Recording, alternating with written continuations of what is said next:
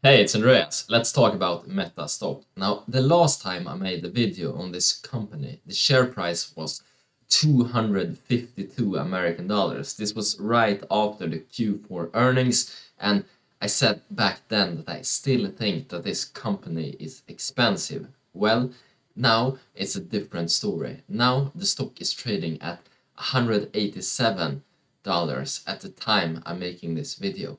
And now I think that this stock is cheap. Why? Well, I will show some data, but in the beginning slide here, just take a look at the price to earnings ratio. It's now below 14. It's almost as if the market's pricing in very little or almost no growth in this company. Sure, guiding was lower for the first quarter of this year. However, Facebook, Meta, is investing way too much money for there to be no growth. Just take a look at Realty Labs. They have invested a massive amount of money in this company.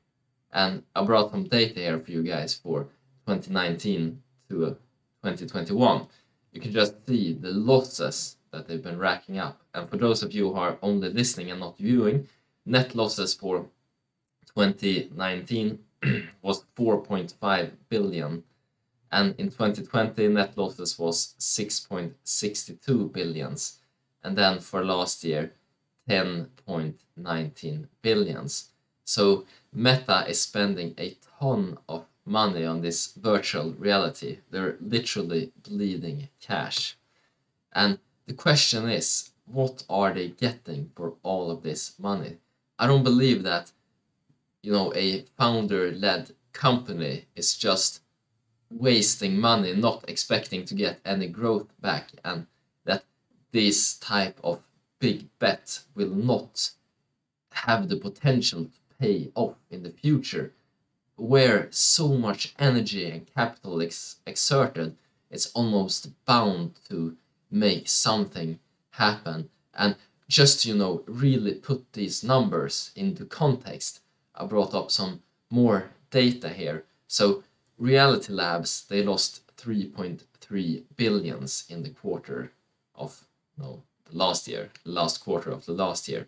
And to Alphabet, that's Google parent company, their other bets segment, which included self-driving cars, etc., they lost about 1.45 billion during that same period. So what are they spending it all on? Is it R&D? Is it employee payments, salaries? What are they getting for this money? Only the future will tell. However, right now they're trading super, super cheap. Let me just bring up some more data for the segment of internet software. So we can see that Meta Platforms is one of the most profitable companies in the internet software segments, at least according to the price to earnings ratio. And if we take a look at such metrics as price to sales ratio, we can see that even this is very attractive now. And insider held 14% of the company. It's great to see that the owners have a stake in the business that they're managing. This is a positive signal when they're making big bets with basically their own money in this case. And take a look at all of the other companies here. They get a lot better price to earnings ratio. Snowflake, not profitable yet. However, they used to have 100% year-over-year growth. It dropped to 81% for the last year here, so stocks plummeted after that, the Snowflake stock. But Facebook, in terms of pricing right now, I think it's very fair. And if I were to have more disposable income left for this month, then sure, this is a buy for me. There are a lot of companies right now that I consider buys. I just wanted to share my opinion on Meta here. I've changed my mind on it. It's not a sell for me anymore. Now it's a buy. Whatever trades you decide to do, I hope you make a ton of money. Take care now. Bye bye.